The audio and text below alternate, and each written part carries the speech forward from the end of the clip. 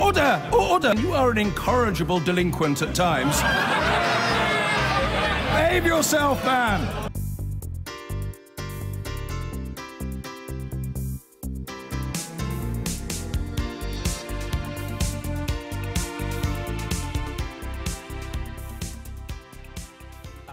Now, senior managers at the Royal Bank of Scotland here will not face any disciplinary action over the mistreatment of small businesses left struggling after the financial crisis.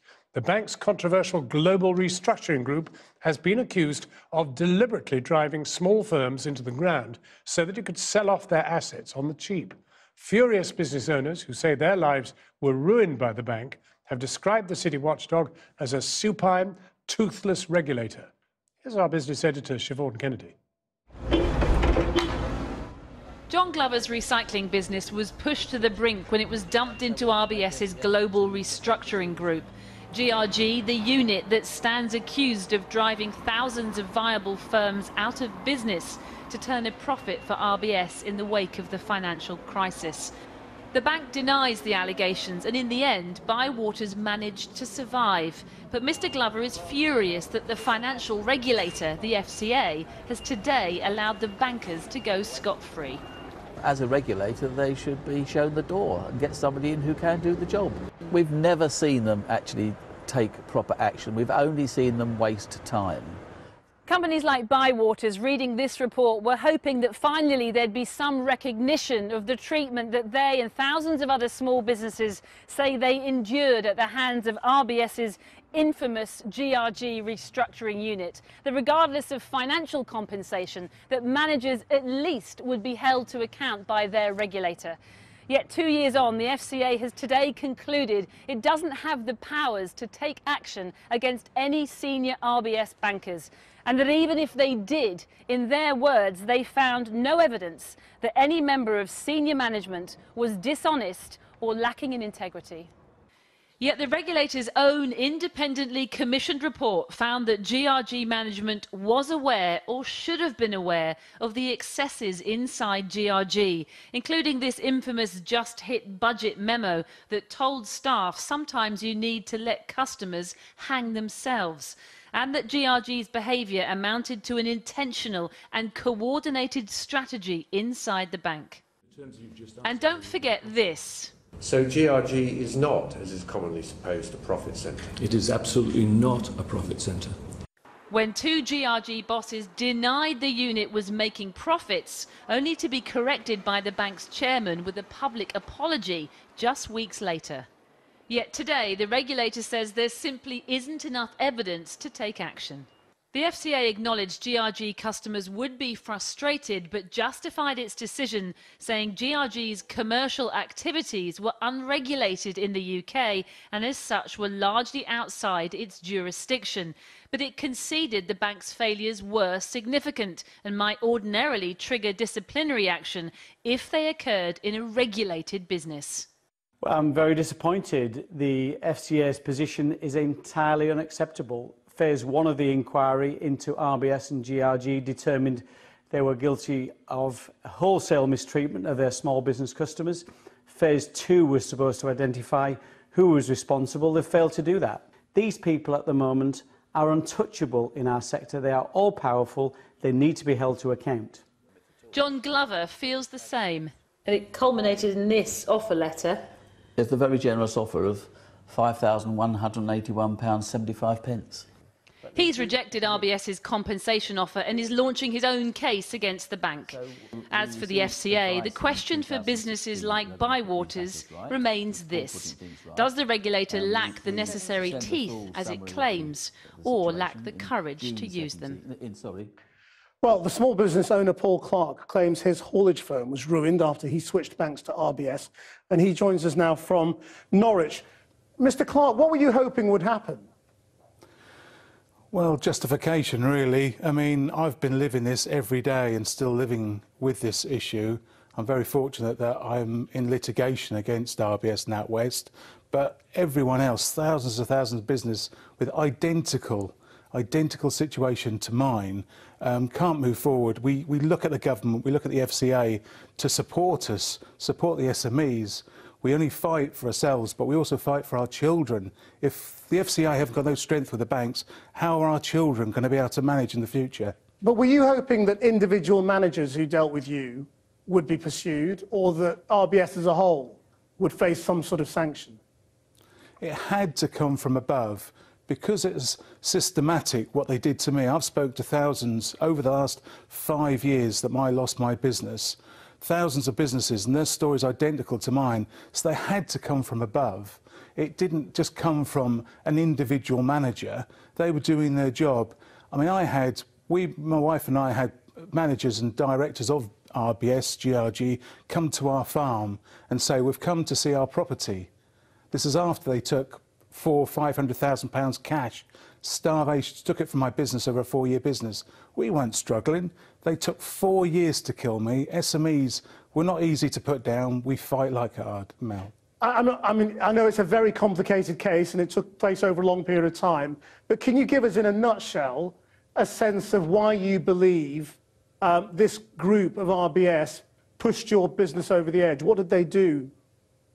Well, basically, even from the kick-off, we were only with NatWest RBS for 6 months. I put in a complaint because of an interest protection product that I was given from the manager saying, we'll give you this free product. I complained because £6,000 hit our account. We put a complaint in, and within 8 weeks, I was introduced to a department called GRG. A manager came to see me, said, I'm taking over your account. And by the way, I'm charging you £2,000 for this visit today. We're charging you monitoring fees, and we're going to revalue your property. And I said, well, hold on, what's the charge for revaluing the property? Oh, it could be a few thousand, don't worry. This is like 6 months after they'd already valued when we'd moved to RBS. Our property was owned by us as a residential property. They convinced us and talked us into changing all our borrowings into commercial. Why did they do that? Then we found ourselves in GRG. We could not move because of the interest rate product that we were given, and they just drained us dry from day to day. It was like Russian roulette. It was like a gun to your head, and every time they clicked the button. And you say I mean, this is obviously the subject of litigation now, so they dispute the version of events that you've just told us. I mean, give us a sense of, you know, what this has done to your life, to your family. The only reason, it's very, very hard. It breaks you as a person. Sorry.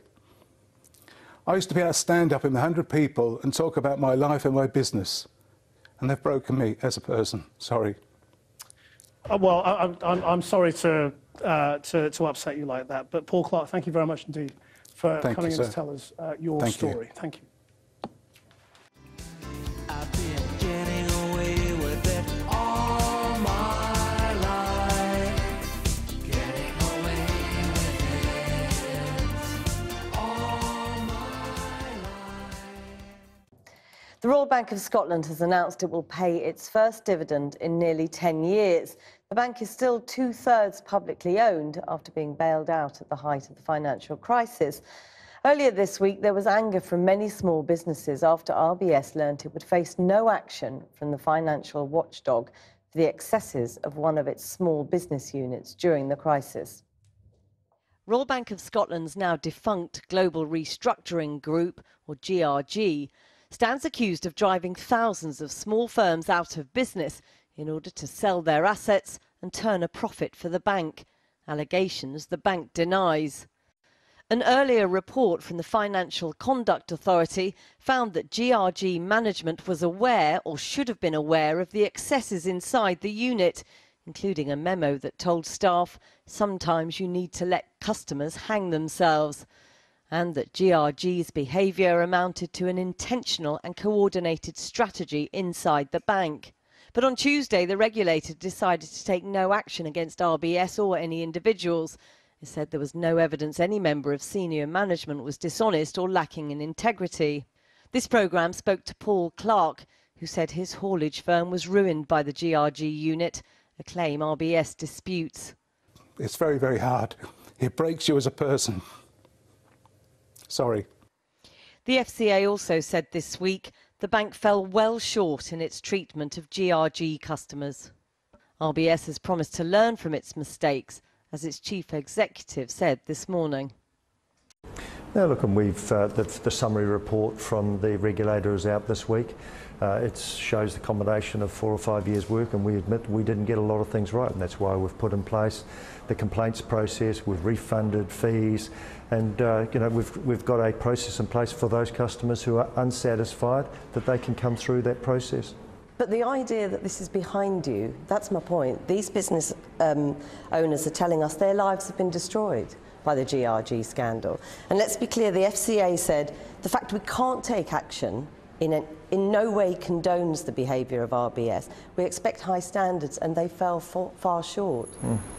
So drawing a line under it is very offensive for a lot of those business people. I understand that, and that's why with the FCA we've put in place the complaints process, why we've actually gone through and taken the advice from all of those reviews and tried to put things right. I mean, how much of the £400 million set aside for compensation has been paid out? Look, I don't know that exact number, but we've paid out 115 million of that into the fee structure. And as I said, this is quite a different bank to what it was between 2008 and even 2015. But that's very small comfort to those business people who say their livelihoods, their businesses were destroyed. That's right.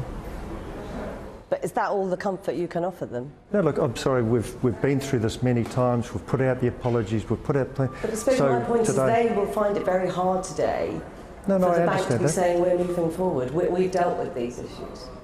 Yeah, I'm sorry, I don't know what more you want me to say. There is no more to say.